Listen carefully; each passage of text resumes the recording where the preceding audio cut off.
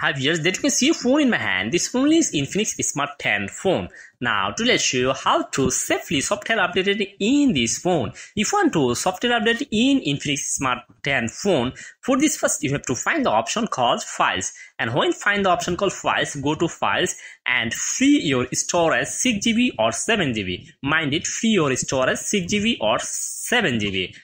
Second time you click on back and find the option called settings, and when you find the option called settings, go to settings, and when you go settings you connect your phone Wi-Fi. I connect my Wi-Fi, and when connected your phone Wi-Fi third time you just click on back.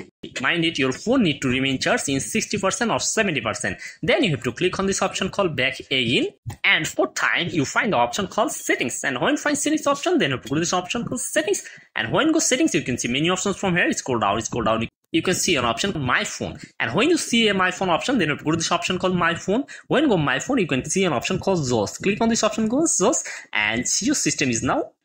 Click on this option and you can see your software update is now downloading, and you see system update downloading. Wait few seconds, this phone update size is 246 MB. Wait few seconds, I will show you full software update in this phone.